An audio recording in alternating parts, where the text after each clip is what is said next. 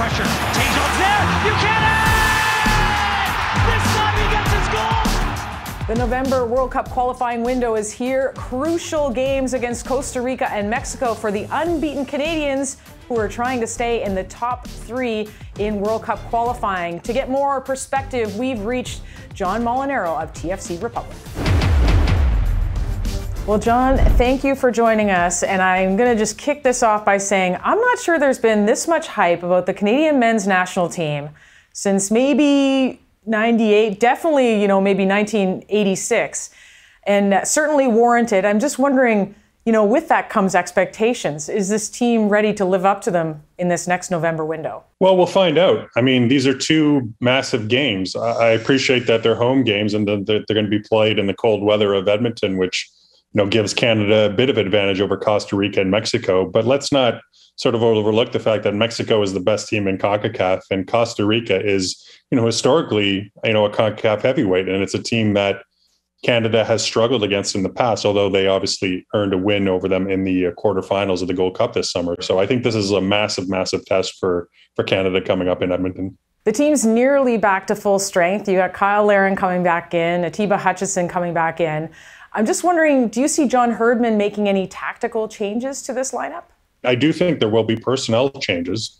Milan Borjan is back, so it'll be interesting to see if he sort of goes right back into the goal.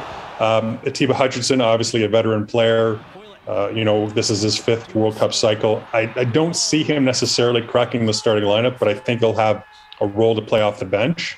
And then Kyle Larin, as you mentioned, he has been Canada's top goal scorer this year, so you would have to think he would start, but then who loses his place? I mean, I would think that someone like Tajon Buchanan, who, as great as he's been, would probably, come to the bench and then come off the bench in a more sort of impact role in the second half. So some interesting personnel choices that John Herdman has to make in this window. Although, as I said, I don't think necessarily he's going to stray too much in terms of tactics. What he's done so far has worked pretty well for him.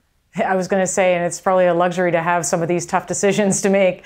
Another tough decision that we often talk about, and John, I know I've asked you this before, will the hometown boy, Alphonso Davies, be playing more up front? I mean, you take a look at that goal against Panama where he, came from a deep position to win the ball in Panama's half and then broke in on goal and, finished it off with a brilliant, shot inside the post. Just a remarkable play. And only, Alphonso Davies could score a goal like that for Canada. So I think you get more out of him when you play him further up front as opposed to, more in a fullback or wingback position. Are you kidding me? Last one for you, and a lot of people making a lot out of the sea of red that they're expecting to see at Commonwealth Stadium. Chilly Commonwealth Stadium in Edmonton. How much of a factor do you feel like that will be, and how exciting is it for Edmonton to see Alphonso Davies back there for the first time since he was 14? Well, great for the city of Edmonton. I mean, Davies obviously, that's his hometown, and he hasn't played professionally ever there before. So for him to sort of play in his hometown with his family there and in front of what's expected to be close to, 45, 50,000 people, I think that's just a fantastic story for Canadian soccer, especially in the middle of the pandemic in the world we live in. To draw a crowd like that, that's great. The cold, I think it'll be a factor. I mean, I can remember when, Mexico played Canada in a World Cup qualifier in Edmonton in 1998 in October, and they were wearing, parkas and toques, and they were not happy, in the days leading up to that game. And, the results sort of played that way on the field too, because Canada earned a 2-2 draw and Mexico looked, clearly the second better side on that day. So I think the weather is going to be a factor, and it will give Canada a bit of an edge because, the Mexican players are not used to playing in these conditions. So I think Canada will make the most of that. John, always great to get your perspective, and looking forward to getting more on this road to Qatar. No problem, Signa, anytime.